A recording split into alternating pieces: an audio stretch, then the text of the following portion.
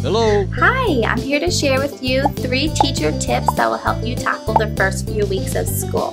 So tip number 1, grab your master and using your yellow highlighter,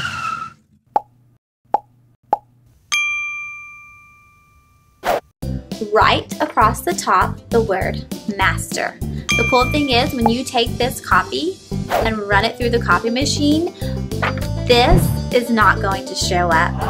So there you have it, a little tip so you will not lose or misplace your master copy. Tip number 2, I love and my absolute favorite tip. I do it every school year. I take my class list and I attach it to the back of my lanyard. We wear this all the time, so whenever you're doing your head count, like at lunch or recess, field trips, and you're missing that 1 or 2 kids, all you have to do is glance at your lanyard, look at your class list, and quickly decide who's missing, and then you can go grab those kids.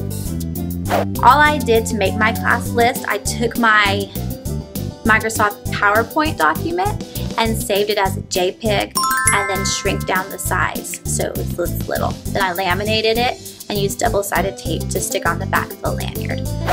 And tip number 3, in your class, keep a lost and found jar. I have this little label right here that I use with it, lost and found, and we put in there all of the little math manipulatives that get lost around the room after math stations. So currently I have a button, the dice,